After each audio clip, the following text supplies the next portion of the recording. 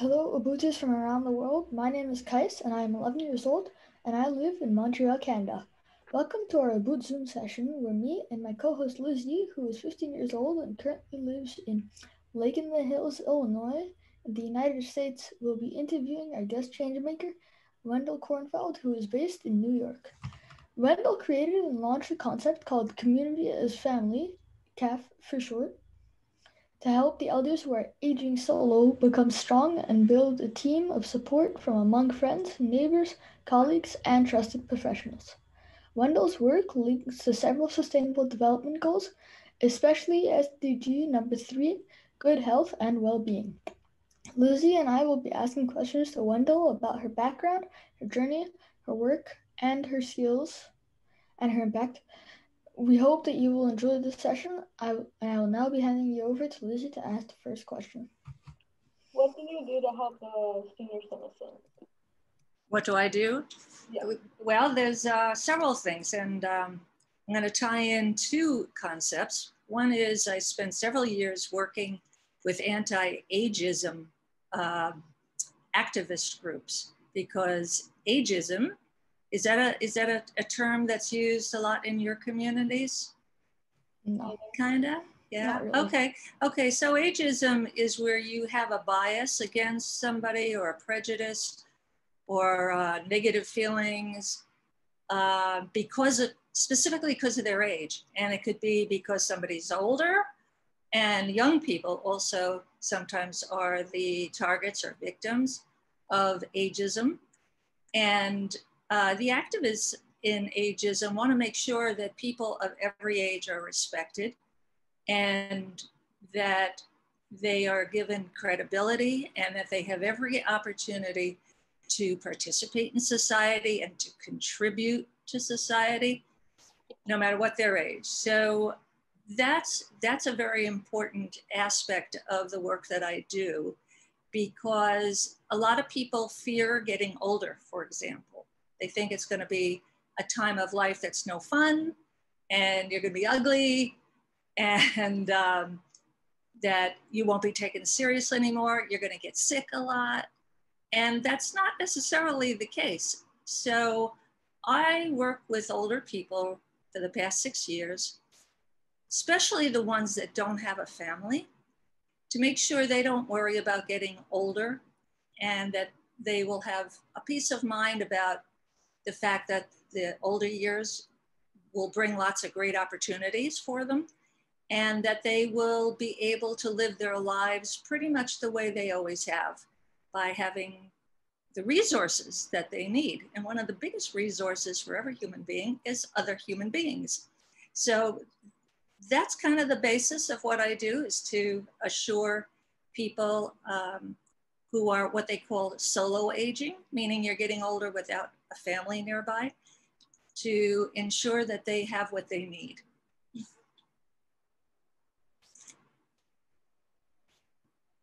All right. So, is there anywhere that technology helps with? Yes, that's a great question. In fact, just the other day, I was interviewed by someone in Brazil who wanted to know specifically how technology is really important for the work that I do. So, for example, do you guys know older people that are afraid of technology, or they don't have a computer or a cell phone? No? Okay. Well, I sure do. Some of them are like my own cousins. I mean, they just are just freaked out by it. They don't want to get involved in it. They think they won't be able to do it. And you know, if you don't have access to technology these days, I'm not sure how you really live a full life, because how do you communicate with people? How do you buy things that you really need for your health, or for fun, or for your home? Even food, like during this lockdown with the pandemic, you need to be able to go online and order stuff. You need Amazon, you need stores, you need stuff like that. You need to be able to communicate with your friends and your neighbors and family members. And say you have your doctor told you you have some sort of condition. Maybe you want to learn more about it. You know, you can go on Wikipedia, or you know, web doctor or something, and you can read up on what your condition is. And, you know, in other words, having technology is so, so important, especially for older people, because older people, the ones that I'm working with that don't have family, they tend to get more isolated than most people. So not having access, can you imagine if you lived alone and you couldn't go out much and then you didn't have a cell phone or you didn't have a tablet or a laptop? I mean, can you imagine how isolating that would be? Yeah, so guys, you're right. You're right. The technology is super important to the work that I do with older people. Let me ask you a question about ageism for younger people. Do you ever feel that you're not taken seriously enough by some older people? And by older, you can make it as, you know, 5 years older than you or 50 years older than you. But do you ever feel like you're not taken as seriously because you're too young? Do you ever have that experience? No. Oh, Lizzie, did you say yeah? Sometimes. Sometimes? Like in my agility classes, Yeah. everyone's like over the age of 60. I'm the only one that's like lower than them. Okay. So yeah, so sometimes you're more aware of your age and maybe that they're not seeing you as a peer. Would that be correct? Yeah, I understand that. Yeah, when I started doing this work on anti-ageism, I was in a focus group. I was leading a focus group of people about my age and also a lot of younger people. And they were all, I would say, in their early 20s. And I asked them, I said, how does ageism affect somebody your age? And one of them couldn't wait to tell me. She had to vent, you know. She said, you know, when you're younger, especially if you're not married by the time you're in your early 20s, older people think that you're not really an adult yet, you know, that you haven't taken on an adult life, even though you've got the years that qualify you as an adult. If you don't have a spouse or you haven't bought a house yet, you don't have a car, if you don't have children, this and that, you know, you're still in the kid zone, and that could last till like you're in your 30s or more. And she said, this is a real problem for me and some of my friends, is that, you know, we're trying to build a career and be taken seriously as professionals. And some people just want to keep us in this box that we're still kids. Yeah. what can you see out your window? What can I see out my window? What a great question. I'm on the 26th floor of the Upper West Side of Manhattan Island, and I have a great view. I'm looking at a lot of clouds, and very often, because I'm between two big parks, very often red-tailed hawks fly right by the window. And sometimes they sit right on my terrace rail, and they are really big birds. I don't know if you've ever seen one up close, but they're big. And they're raptors, you know, and they sit outside my window on the railing, and I usually jump about a foot if I see them land. And I'm also looking out at the tops of lots of apartment buildings and skyscrapers. And it's a beautiful view of New York City. And in the very distance, I can see the George Washington Bridge that connects Manhattan to New Jersey. Okay. So how did you like get into this like type of work? That's a great question as well, because, you know, I don't know if you've noticed how maybe your parents have helped your grandparents with things over the years. Like if you have grandparents that are in your lives, maybe your parents helped the grandparents from time to time, or aunts and uncles that are older, something like that. So about 20 years ago, I realized my husband and I were doing a lot of stuff for our parents as they got older. They were really counting on us to help them with things, to make decisions, whether to stay in their house, whether to move somewhere, or they couldn't drive anymore and they needed that help. And my husband and I don't have kids. So at about 20 years ago, I started thinking, well, gee, what if I have the same problems my parents had, my in-laws, and I don't have adult kids to help me? And I started talking to all my friends who don't have adult kids, of which I have a lot. And we all said, all right, so how are we going to get by? So I said at the time, why don't we learn how to do things ourselves and take care of each other? So that really blossomed. So about going on 7 years ago, I came up with this concept of how to build a community family from among your friends, your neighbors, your colleagues, if you're working, and professionals, you know, like doctors, lawyers, accountants, things like that.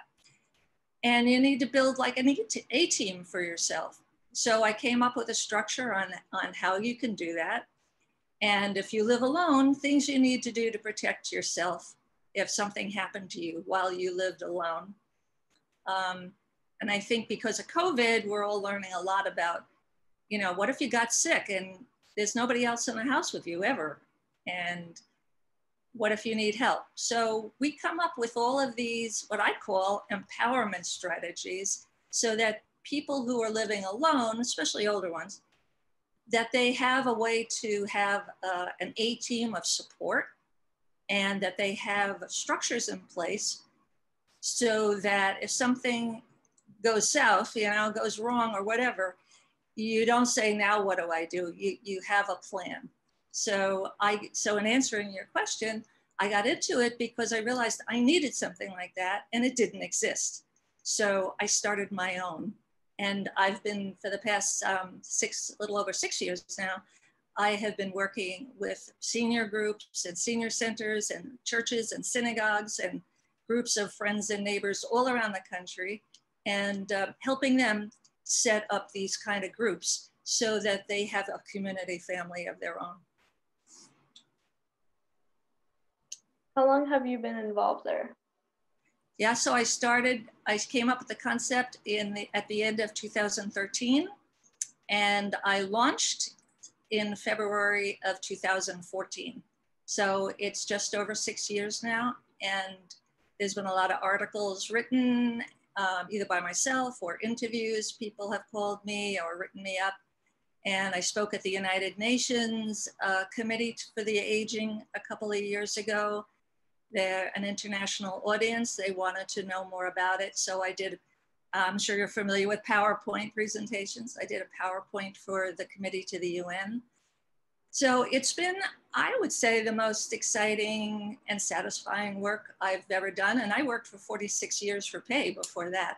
So if I say this is the best job I ever had, I'm serious. I get to meet really great people. Yeah. So how did like COVID change like your work?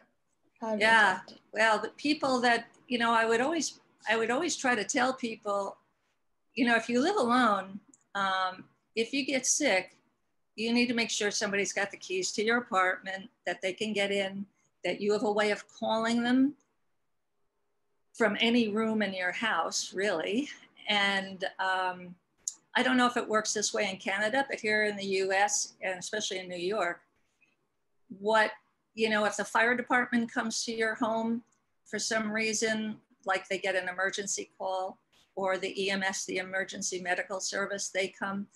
If you're unconscious, if you can't communicate with them, they look on your refrigerator to see who you are, you know, who they should call, what your medical conditions are. And the refrigerator is where you have that kind of emergency information. So that's something I teach the groups. And some people are really great. They start getting plans together for just in case right away. And some people, they don't want to think about it, and they don't do it right away. So what COVID has done, considering how quick you can get sick and get sick fast, you know, they realized that they are more vulnerable than they realized. And it really kind of lit a fire under people to make sure that they had a plan just in case. So I would say COVID, to answer your question, revealed the urgency of having a plan and being prepared, especially if you live alone. What was the hardest part about growing up? The hardest part of growing up?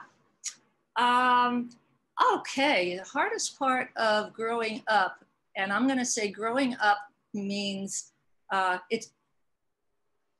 I didn't want to turn 21. Like most people wanted to turn 21 because it meant they were adult and they could do more things legally, right? And I remember thinking, oh no, once I'm legally an adult, I can't get away with as much, you know? It would be more of my parents' fault, or they'd have to get me out of the trouble or whatever. And it was very sobering to think that everything I did and said and influenced after that point was all on me to make sure I didn't mess it up. Yeah.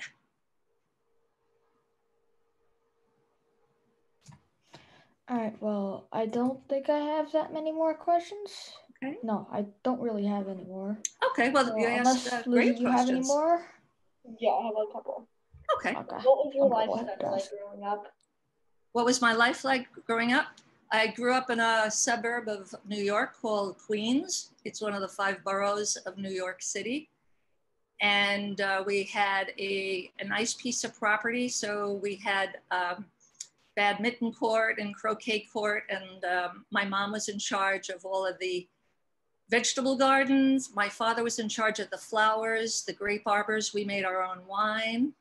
And it was a beautiful, quiet neighborhood with lots of trees. And there were a lot of great kids. And I still have my 2 best friends from when I was 4. We're still in touch. And it was, I would say, an idyllic childhood. I had great parents and great friends and a big extended family and good teachers. So, you know, I can't blame anything on my childhood, on any mistakes I make as an adult. I can't say it's all so-and-so's fault. It was really a nice time to grow up in a nice place. Yeah. And then my last question is, what do you do while volunteering? What do I do? What I do, besides the community is family stuff, which is all volunteer. I don't charge for any of that. For 10 years, I've worked in Central Park, and I do land maintenance. And it's very rugged work, very physical work. We do everything from pulling saplings, young trees out of the ground to make room for the plants. We do weeding and raking and mulching and picking up litter, just about everything you can think of to make sure that Central Park is healthy, both aesthetically, so things look good, and to make sure that in an ecology sense of the word, that you've taken out the invasive species so that the good plants can grow better and thrive. So, and I love getting dirty because I loved to play in the dirt when I was a kid. And I love putting on my uniform twice a week and, you know, getting down and dirty. We've shoveled snow, everything that needs to be done year round in the park. So I do that 1 or 2 days a week for the past 10 years. And that's the best volunteer job I ever had, yeah. All right, well, I just thought of one more. Do you have any advice for people who want to do work like yours? Yeah, working with the older people, you mean? Yeah. I would say everybody has something to contribute in this world. And I figured out what my thing was. And once you find your niche of what it is you do well, you know, do whatever you can so that the world is a better place for it, and that your friends and your neighbors, your relatives, that you share with them what it is you want to teach them or to give them, and then allow them to do the same for you.